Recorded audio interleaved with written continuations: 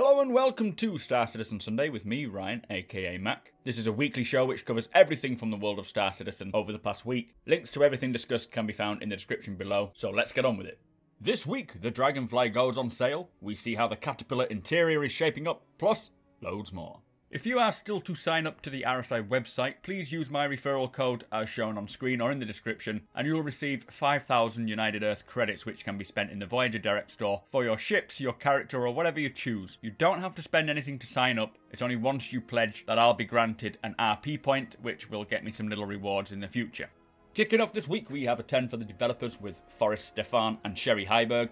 First question is, when fleshing out a system, do you determine the physical properties of the planets or the solar masses, or is that carried out by the designers? Now they say the process is, there's lots of steps. It starts with the lore team and they discuss what kind of system they want. They start with the star and then the planets, and then any cool science stuff they want to see in there. And then they want to make it fun as well, so they need to make sure that stuff that's interesting and fun to play with. They all participate equally, then Haddock has the final word, Dave Haddock, he has the final word on it. Then they send the info to the astronomers who they have working for them, and they provide the math and make sure that it's accurate to as much as possible. The astronomers will also suggest things that make it more realistic. But once the data is back, the design or the tech artists work at it and get it into the game. Then Chris Roberts will have the final say. So, second question. Any plans for a Hornet visual pass? Now this is something that a lot of people are wondering about, and things like the Aurora, the 300 and the Hornets are all getting new versions rather than being revamped. The Hornet is underway now. I'm assuming this is the F7A. It looks super cool, and instead of sprucing up the old ships, they're going to create new ones. So you'll have the 2943 Hornet versus the 2946 Hornet. The Cutlass is getting a revamp though, and all the current gen ships like the current Aurora, the 300, the Hornets, they will get their damage states and be updated to what the new tech is now, but they're not going to get a whole new pass on them. They're just going to release new ones and say that they are the older ones, an older model. So eventually you'll see like you see now, you see an old 69 Chevy driving around. Looks cool, but then you get the more modern Chevys, and they look cool as well, but you can clearly see the date differences. Anyway, next question. What size will Star Systems be in AU? They found the Sol system is about 51 AU, but they checked that most systems in Star Citizen are around 8 average. Can we get a good explanation regarding size? Now this is decided on a lore stage, so going back to the first question, they will decide the size of the system very early on.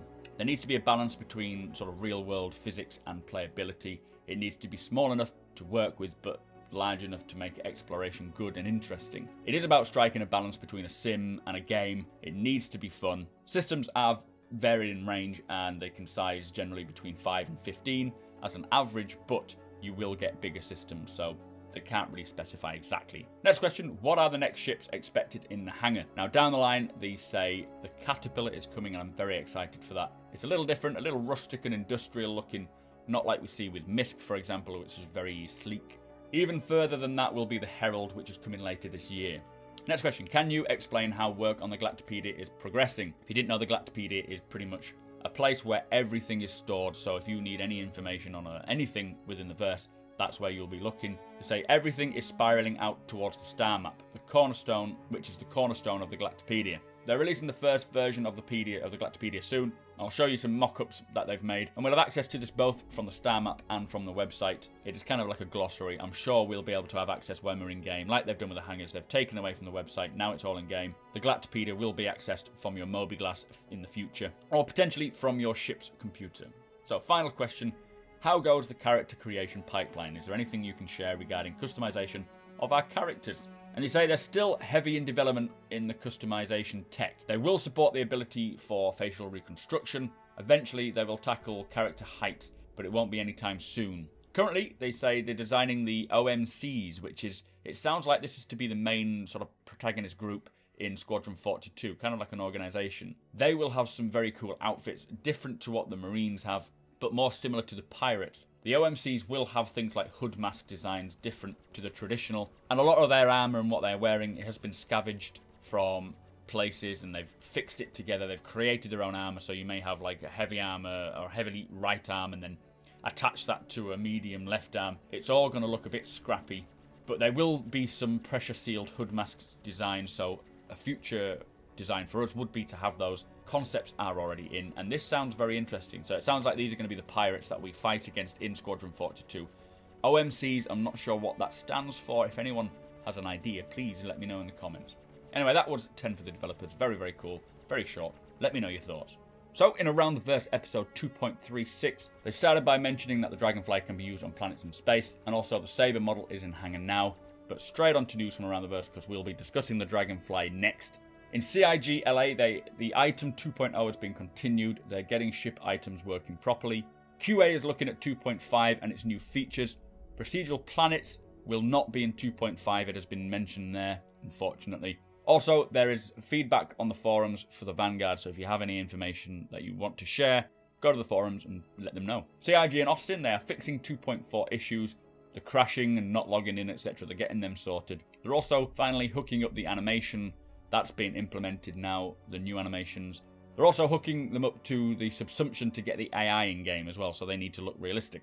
Foundry 42 in the UK, they have got the network guys overhauling the code. The next couple of patches should bring it up. AI feature is coming around the end of the year. They're fleshing out the AI to make them feel more real. So in Frankfurt, Foundry 42, they're working on 2.4 regarding performance and optimization. Procedural planets, they say they're playing with new terrain. They're getting some awesome results. I just wish we could see more. They're also working on tags and zone systems. They're making the animation head stabilization feel better. Also working on facial tech, and they're refactoring the physics grid to get it more solid, plus lots of talks on AI. They are building the foundation there. It looks like they're really making a push on AI now. The ATV interview was part 2 with Jim Martin. Again, links are in the description should you want to watch that. Ship shape was based on the Dragonfly. So this is the Wave 3 starter. The Reliant won the vote before, but now they're moving on to this one. It's not considered a starter vehicle. It's more of a snub craft. It's got rapid entry and exit, no canopy, fully exposed. You'll need a life support suit in order to fly it in space. It's a full ground vehicle as well. It has 3 modes. It's got compact, space and ground.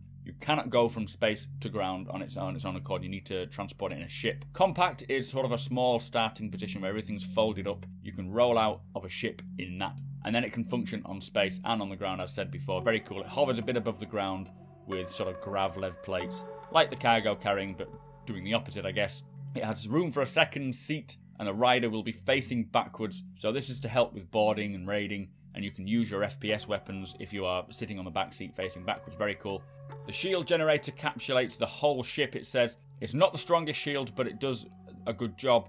They've made a new component class, which is going to be used for the Grey Cat, the Dragonfly, and the Rovers. And anything that's small, it's smaller than the usual, sort of the smallest ones that we used to have. Very, very cool. Again, we'll be talking about the Dragonfly next. The most valuable post goes to Eon Moon for his Sunset Buccaneers picture.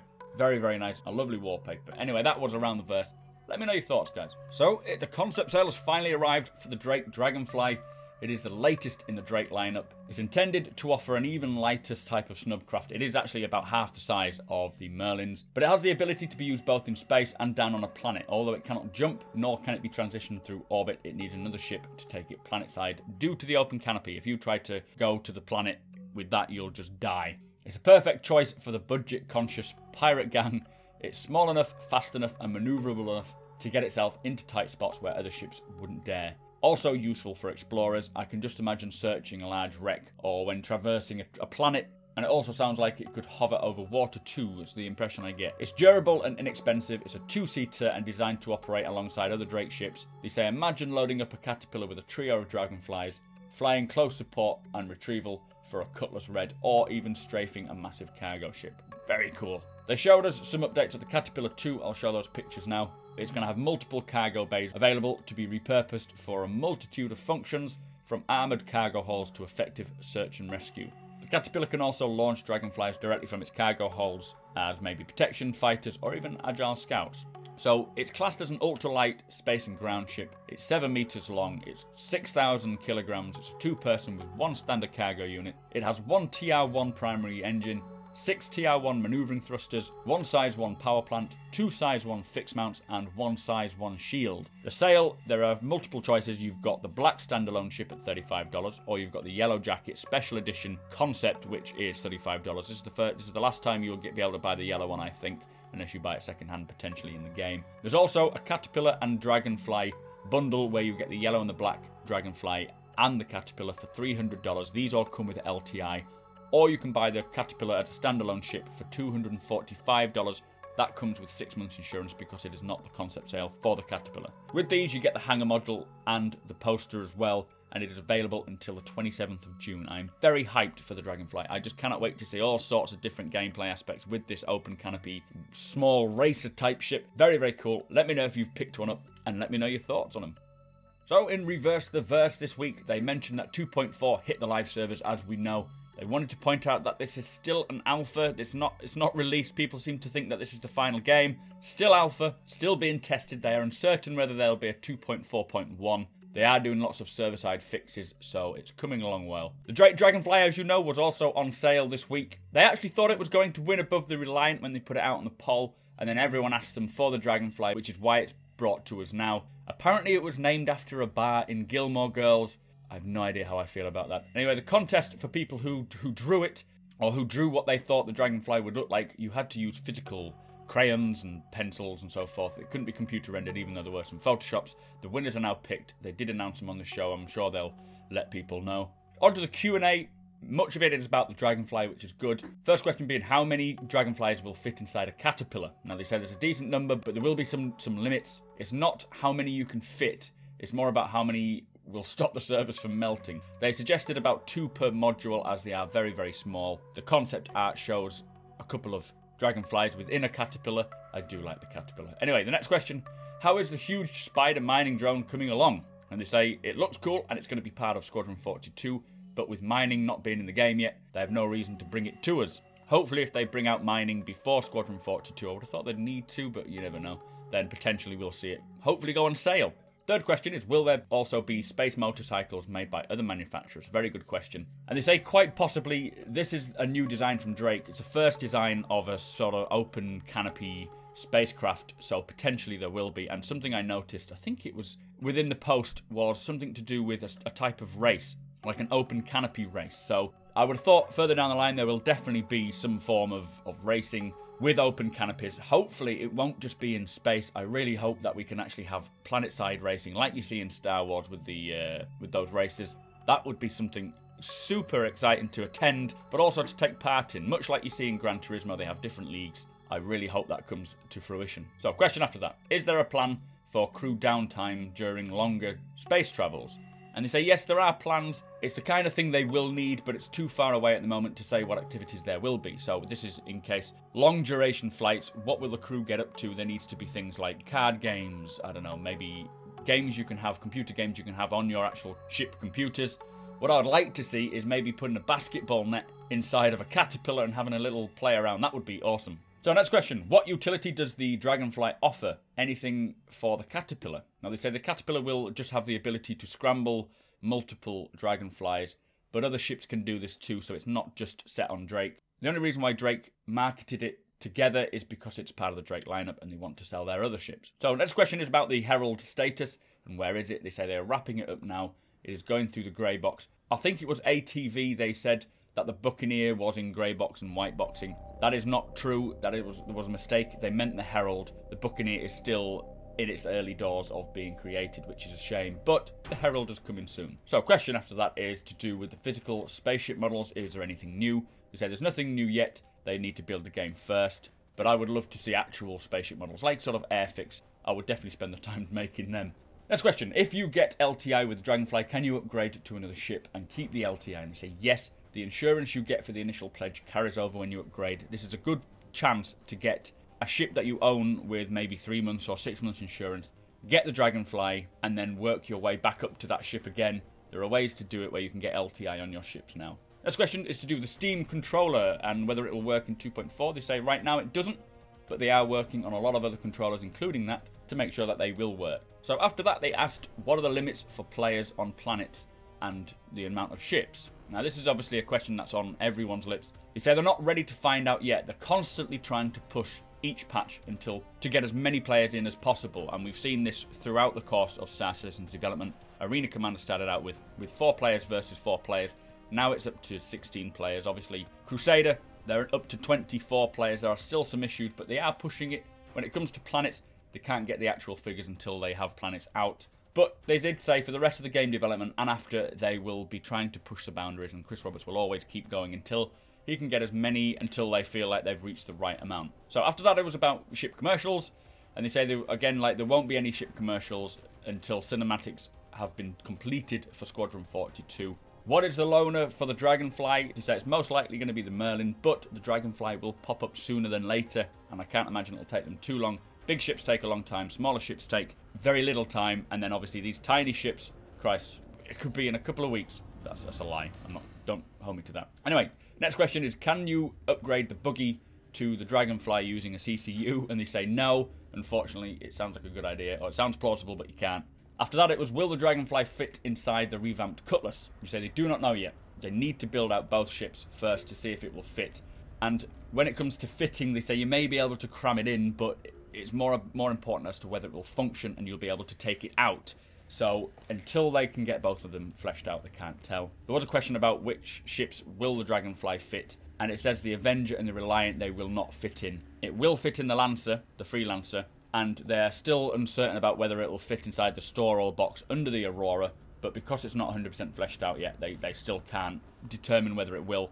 But there is going to be a way to dismantle ships and transport them, like we see with the Hull C. You can sort of break a Hornet to pieces and put it into a container, and then take that across the verse. They're still working on it, so it'll come, but we have to wait and see. Next question. Will there be a fleet command and control module for the Caterpillar? And they say they're not sure, as not all the modules are planned out, but if we ask for it, then I'm pretty sure it'll come along. They didn't say that, I'm just saying that bit.